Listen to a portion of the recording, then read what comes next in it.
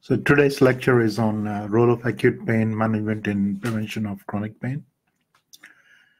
I normally give this lecture at the chronic pain workshop, and the one it is held at towards the center.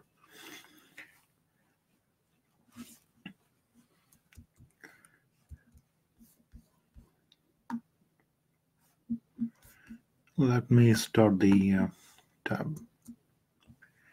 Yeah.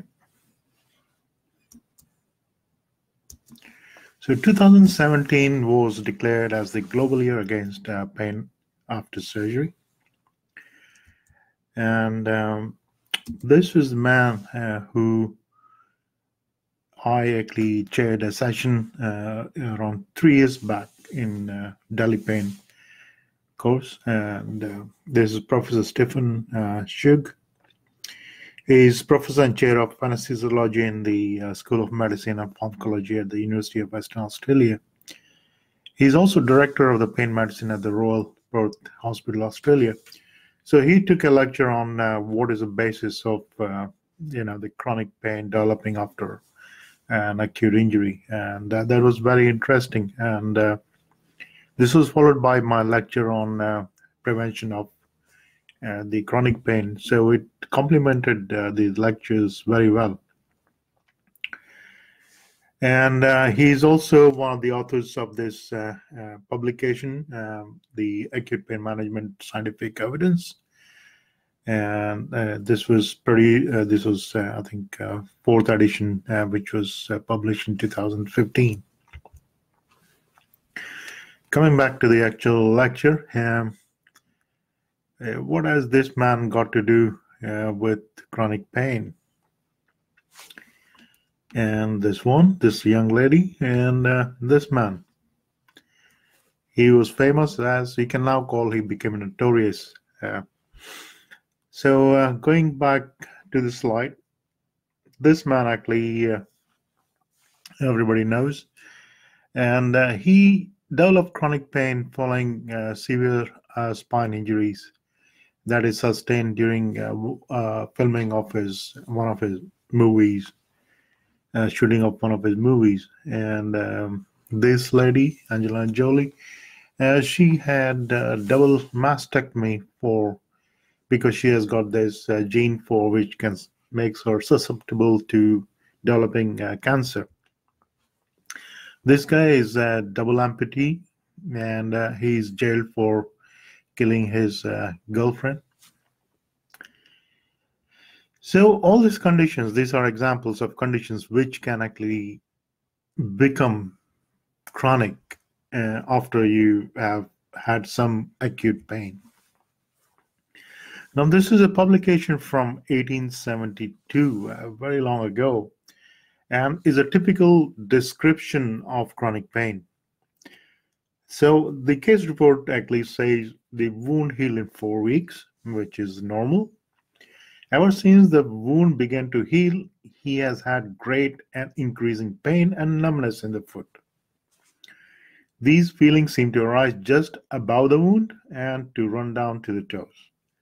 The pain is darting, pricking, and in the foot burning, which are made worse by heat, dependence of food, etc. Now, this is a typical example of how a chronic pain would present. So this is from way back in 1872. So why does this worry us? Why is the chronic pain such an issue? So the problem with chronic pain is that it is one of the commonest causes for work loss and disability. Now, if you have chronic pain, you're not able to go to work, you feel disabled to actually do anything, enjoy your life, enjoy your work, and ultimately it leads to societal level to financial burden, because you're not earning, you're not paying taxes, you're not contributing to the society at all. At personal level, the chronic pain leads to loss of mobility. Obviously, it's painful. You cannot go to work. You may become depressed. You can addicted to opioids you might be on, and it always lowers the quality of life. So it is a hell. Now, a lot of efforts have been put into preventing heart disease and diabetes, but none into prevention of chronic pain. So even though 2017 was year of the prevention of chronic pain, but there's not much money pumped into this, not money efforts into this been put like in for diabetes and heart disease.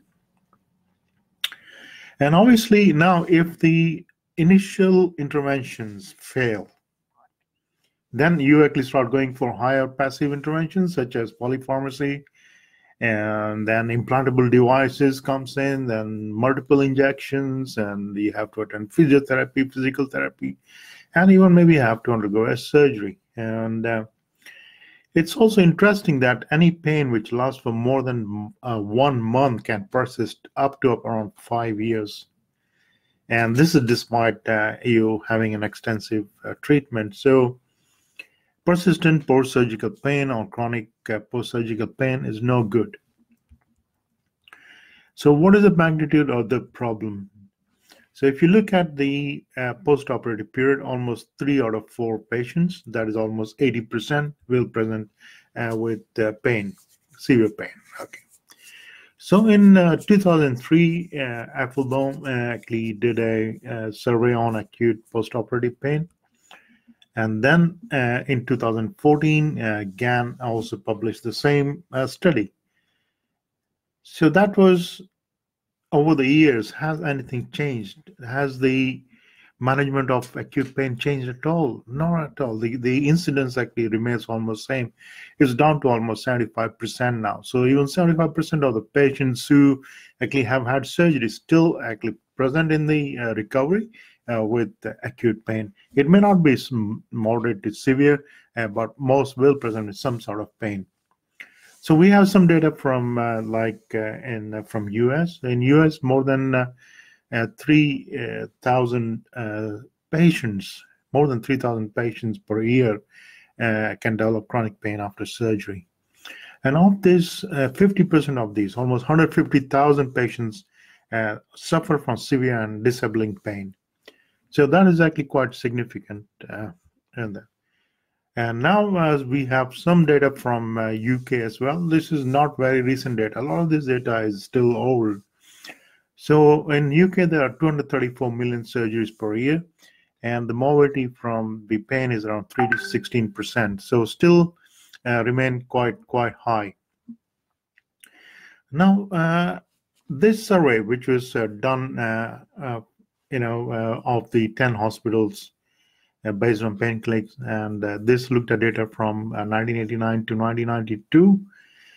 So we're looking at the surgeries that can lead to chronic pain, and almost every kind of surgery can actually lead to chronic pain. And of this, surgery accounts to around 22.5% of the patients, trauma around 18.7%. So persistent post-surgical pain or chronic post-surgical pain, what are the incidents in individual things? So like amputation, it's very high. It's around 30 to 85%. Thoracotomy, again, very high, can vary anywhere from 5 to 6 to 7%. But even simple surgeries like inguinal hernias can present with persistent post-surgical pain. Cholecystectomies can present with post-surgical pain. Vasectomies, any kind of surgery, gynae laparotomy, 32%. Bone graft, iliac bone graft, especially anterior iliac spine bone graft near that is more painful than the posterior bone graft. Hip replacement, 28%. Cesarean section, 12%. Hysterectomy, 25%. So all this, can present all kind of surgeries. So you can actually look at the estimates. This is from another source from 2011. On the left side, you can see all the surgeries. On the right side, you have incidence of chronic pain and estimated incidence of chronic pain, in which this is much higher incidence. Okay. So almost every surgery can actually present as a persistent post-surgical pain.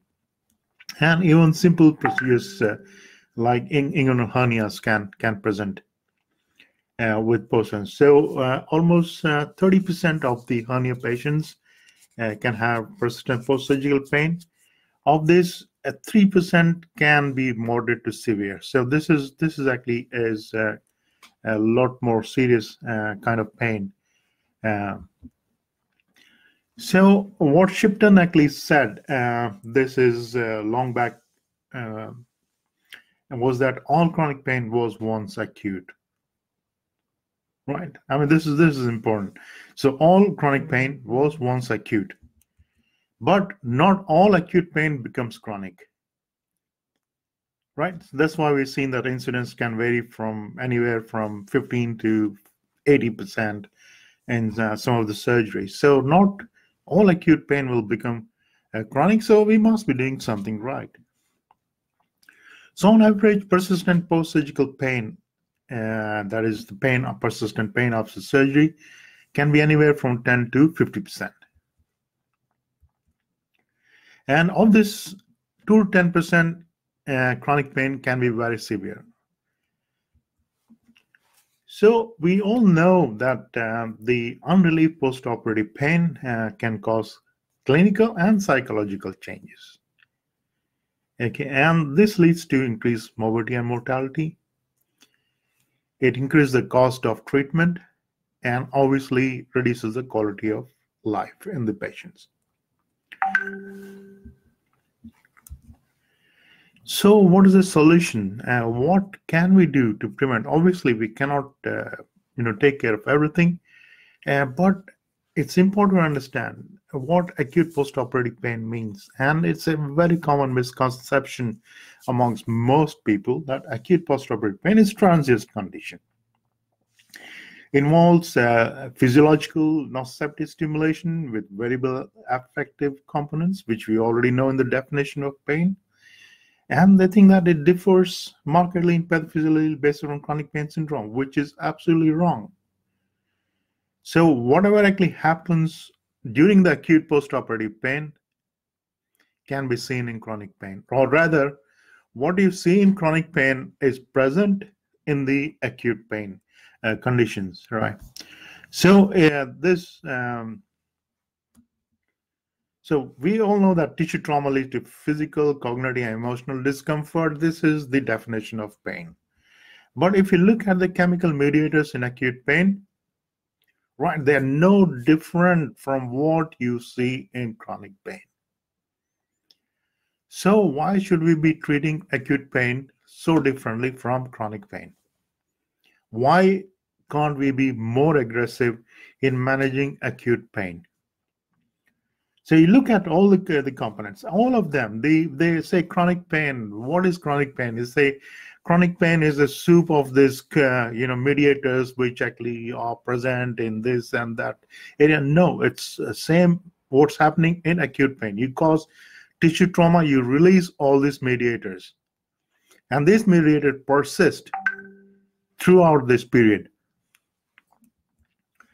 So important thing is can we actually predict which patients will develop chronic pain, or more importantly, which patients will develop the persistent post-surgical pain.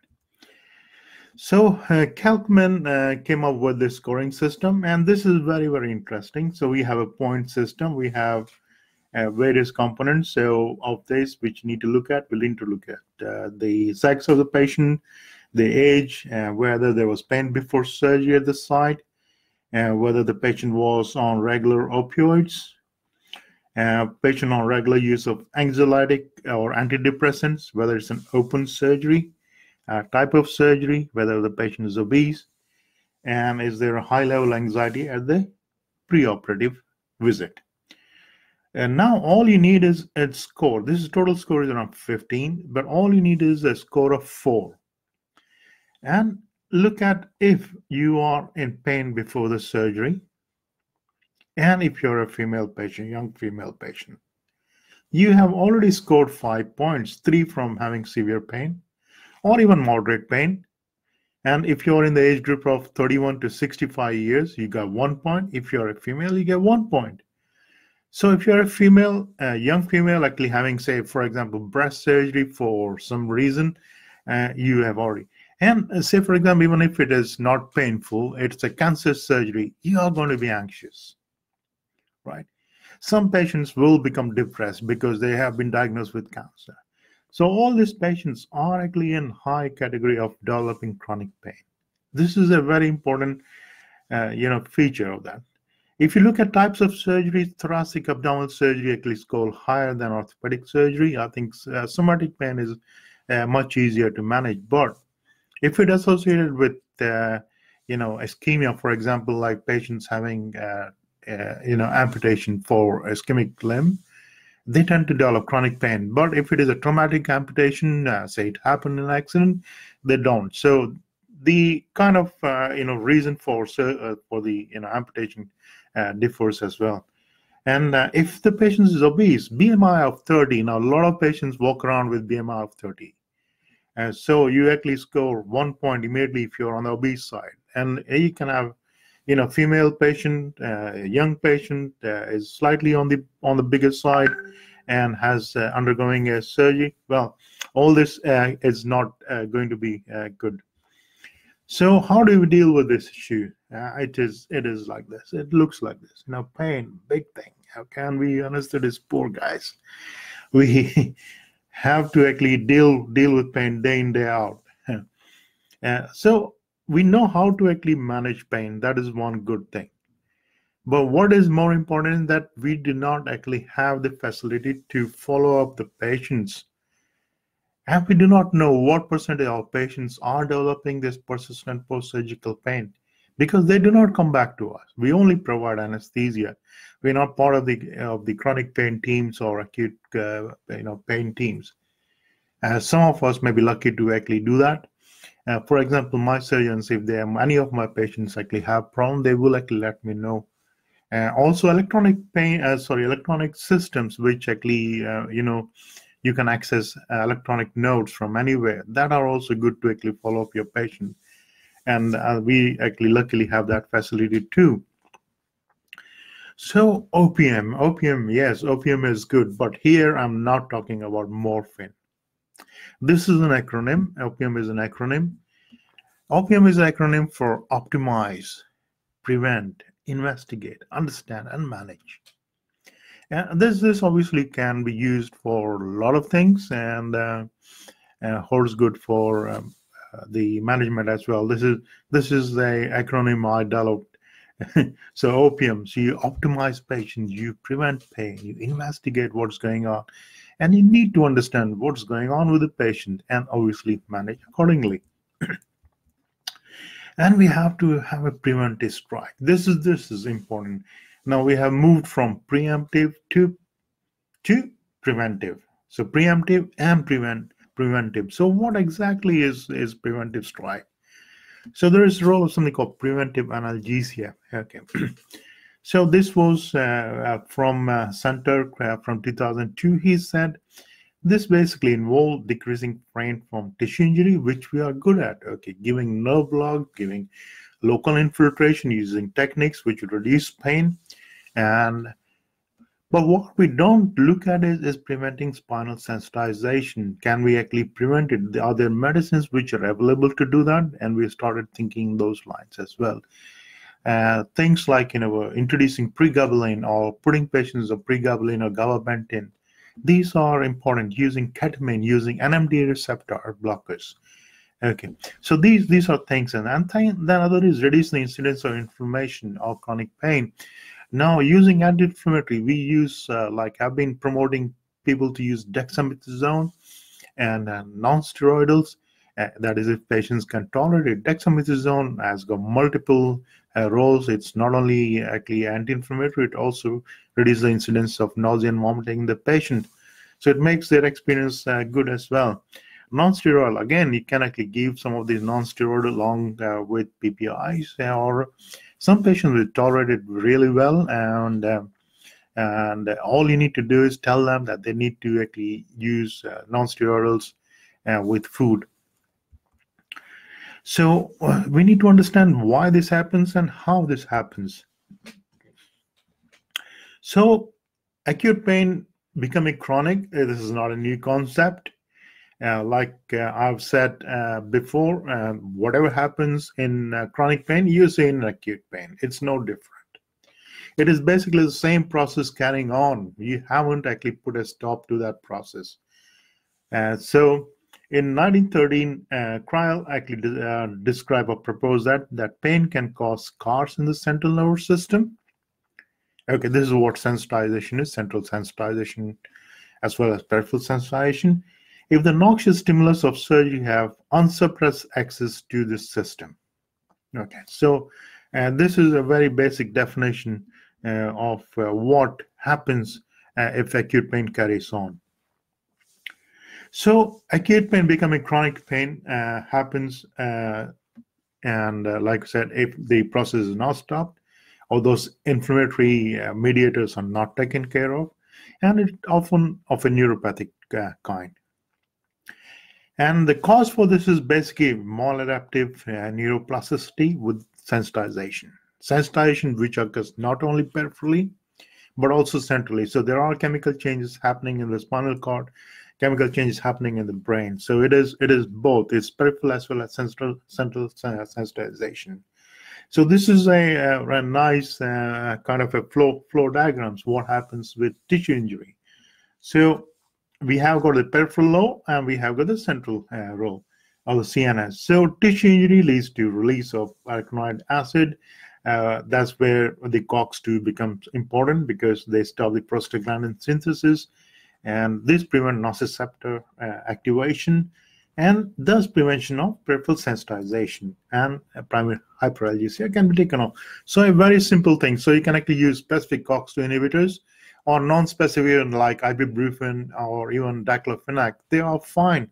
So you are preventing the peripheral sensitization here itself.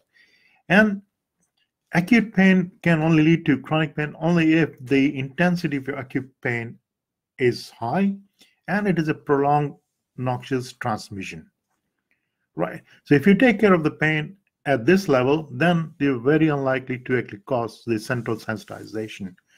So if this persists, then it causes NMDA activation, and that's where the NMDA receptor blockers actually come in.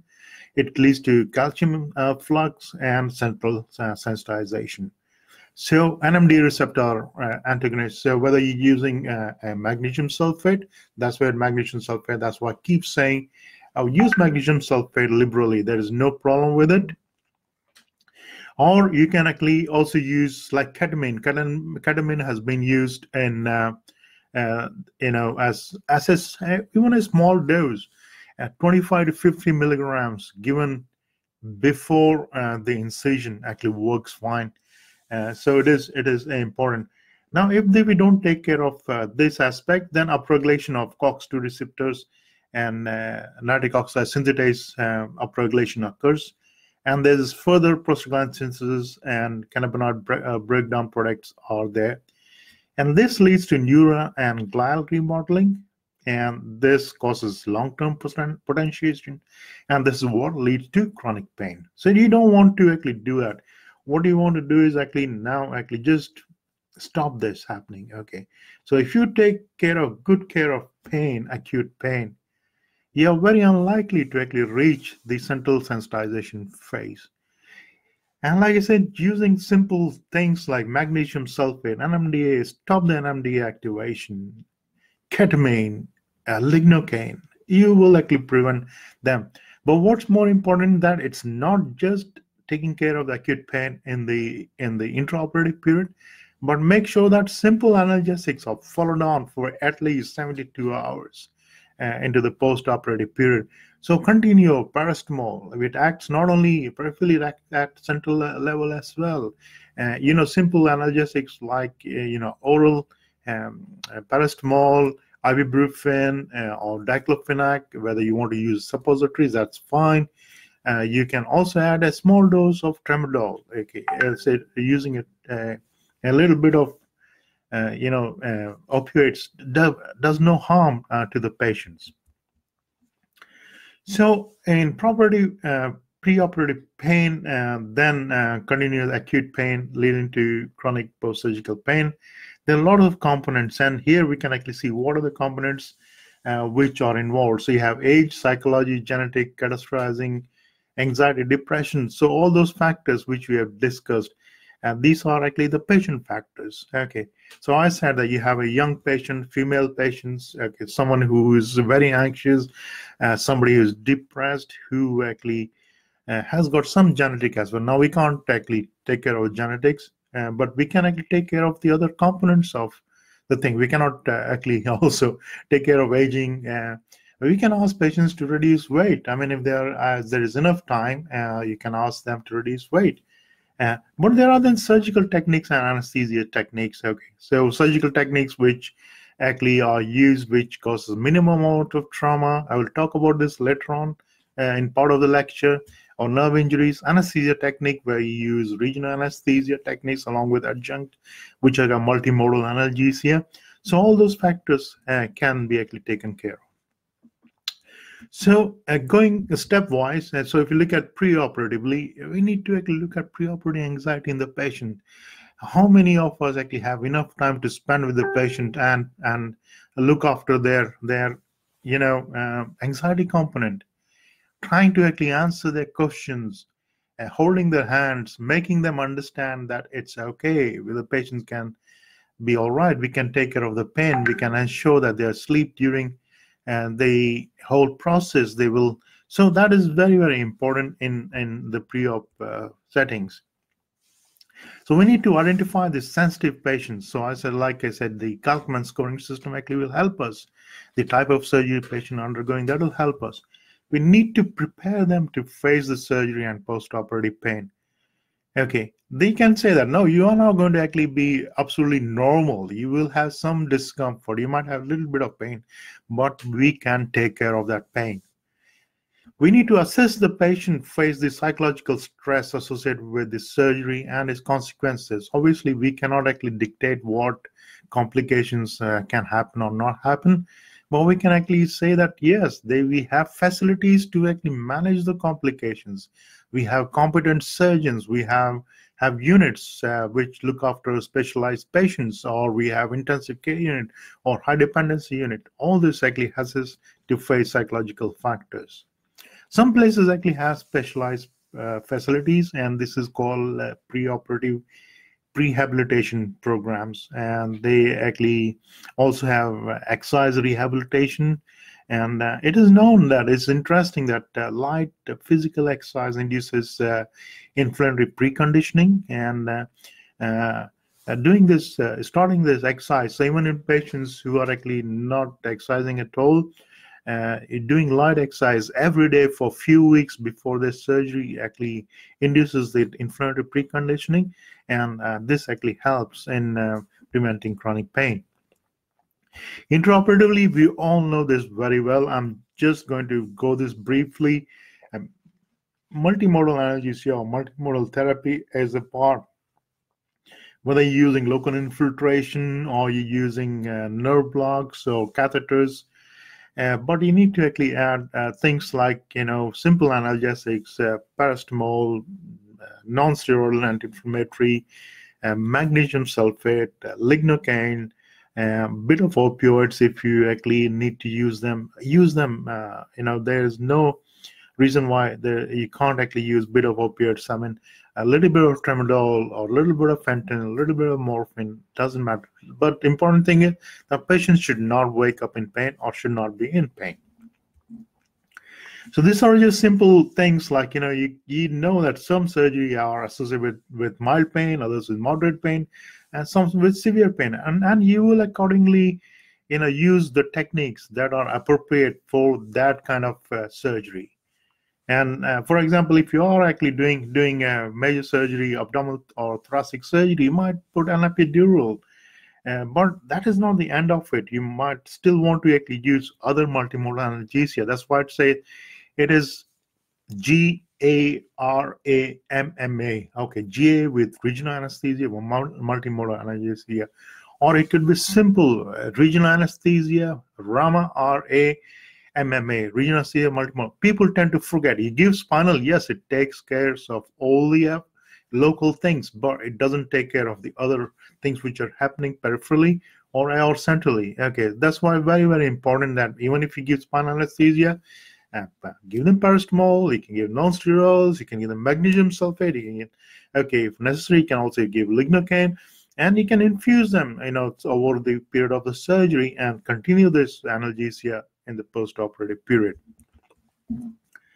So next is looking at adjuncts. I've talked about them. I talked about ketamine. I mean, the evidence may not be very strong, but it does actually help. It does help, and like I said, it's an NMDA antagonist, so which is involved in central sensitization. Pregabalin. This is again, or gabapentin have been shown to be very useful. IV lignocaine, probably, and use of systemic alpha-2 agonist. I mean, whether using clonidine, which is non-specific, or using dexmedetomidine, which a lot of you actually use, are very good.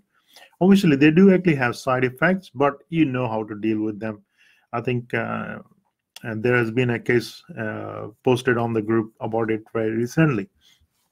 In the post-operative period, most important thing is unlearning. Unlearning is very, very important. Managing persistent post-op pain, you need to be aggressive. If the patient actually present in the recovery and says the patient has pain, do not actually ignore them. Say, oh, I gave a wonderful block. There's no reason why you can't actually be in pain. No, be aggressive with it. There's no harm in actually giving a patient a bit of opioids. It might just be that patients feeling the numbness is actually causing them problem. Is causing them discomfort. Take care of that. So it's very, very important that the acute pain in the recovery is treated aggressively. And it has been shown that using simple good post-operative pain is more than enough to prevent persistent post-surgical pain. There is enough evidence into this. And this is a kind of very nice study which was done. And they looked at, what is the initial pain in the post-operative period. And obviously, if there's no pain, that's not a problem. But if there is pain, is this moderate? Is this severe? This is very severe. And accordingly treat it. What is interesting in this one is that they actually have given what percentage you need to increase. So if you have, mild pain or moderate pain, increase your dose of opioids by 15%. If it is severe, then increase by 35%. And if it is very severe, increases by almost 45%. And that's what is important, is that they said you need to reassess the pain after 2 hours. Again, accordingly, you actually increase the dose it is 15, 25%, and 35% in this case. So if you already introduced, so if the patient is already on just simple analgesic, like paracetamol, codeine, and non-steroidals, then you introduce oral opioids, whether it's oxycodone or oral tramadol or oral morphine, doesn't matter, you introduce it. And then once it has been given, come back after 2 hours, reassess, and if it is actually, there is no change or the pain still remains severe, increase the dose by 25% or 35% according to moderate of the or severity of the pain. And obviously this analgesia need to be continued in the post-operative period. And they have shown this this is the data from how they could reduce the moderate to severe pain to a good pain. And they followed the patient to almost 6 months post-op, and saw that simple interventions did make difference. So most difficult part of the whole thing is that unlearning by the nervous system. Once patient moves from acute to chronic pain, unlearning is difficult. And one of the things you need to make sure that you do not prescribe rest. Rest is bad for chronic pain. They need to be active. Staying active is very, very important. So physical activity or physical therapy is the most effective when acute pain is managed optimally. Okay, and that's why if you look at most of the pain programs. So if you actually have a patient with knee replacement, hip replacement, the physios will come in and make them active. They try to walk them on the very first day, even sometimes on the same evening, or 12 or 24 hours later. So this physical activity is very, very important. This allows nervous system to learn or relearn the functioning skills, because when you had pain, you were actually trying to restrict your movement. You were trying to, same thing happens of the surgery. You are trying to protect yourself. If you're pain, you won't move. But if you have good pain, patient actually can undergo physiotherapy or physical therapy very easily. So acute pain management, very, very important.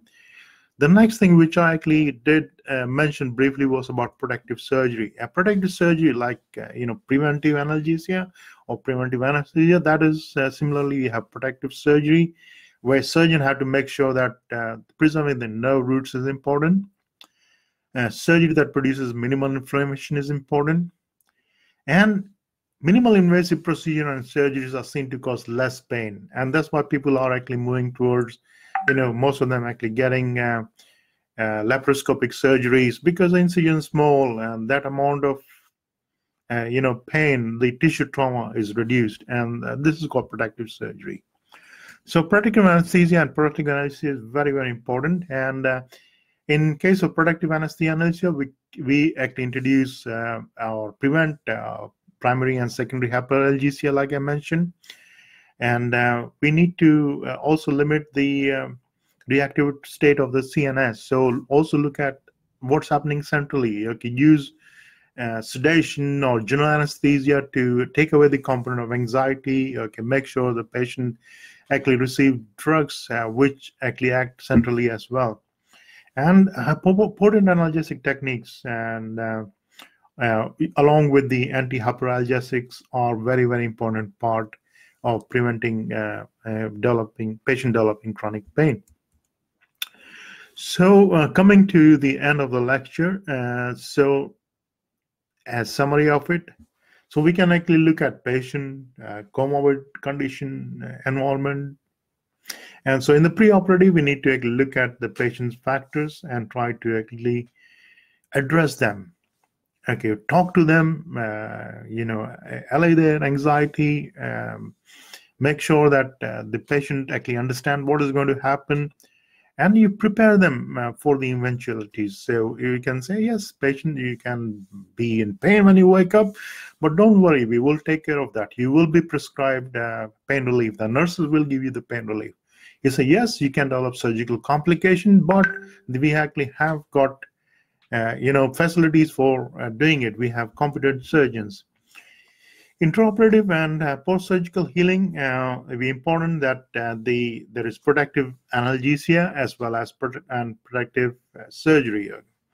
So preventive analgesia and protective surgery are both important part of this, and this is important to prevent the pain progressing into the post-operative period. And in the post-operative period itself, make sure that patient gets treatment for any hyperalgesia. There might be problem with patients who have had chemo, radiotherapy, or repeated surgery or psychological factors. And there are things which we may not be able to take care of. And these are important that they get the appropriate treatment for that, or appropriate analgesia. Like, for example, if you actually have a patient who's had chemotherapy or radiotherapy, you might want to use a little bit more aggressive management, like as spinal intrathecal opioids or catheters or epidurals. So you need to be wary of what are the factors which can be persistent in the post-operative period. And thank you for listening. And any questions on this, you can actually put it up on the Facebook, our group, and I will try to answer them. Is there anything you want to clarify, or you want to share the slides? Let me know, and we shall try to answer all those queries.